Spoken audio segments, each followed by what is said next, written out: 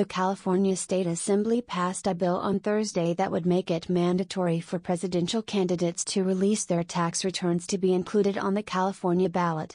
The Presidential Tax Transparency and Accountability Act now needs final approval from the Senate before moving to California Governor Jerry Brown's office.